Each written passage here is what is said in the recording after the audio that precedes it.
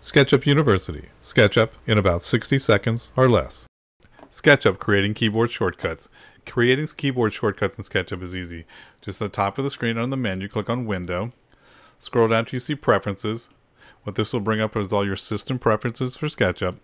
You'll see a bunch of variables here. You want to scroll down till you see Shortcuts. Click on Shortcuts.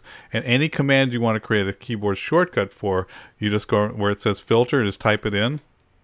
Like I'll type in Zoom. And I know right here that I have Zoom Extents as the letter Z. I click right here, it says the letter Z, and also Control-Shift-D, which I don't need. So I hit the minus sign. So all you do is pick any, you type in a command here at the top, Filter, add the shortcut. If it's available, you just hit the plus sign. It'll tell you if it's not, if it's conflicting, if you want to override, then you can.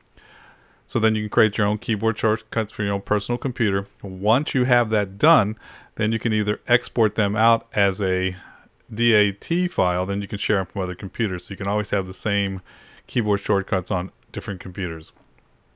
Keyboard shortcuts will speed up the process of modeling. I advise everyone to use them. Try them out. See if you like them. They're easy to create.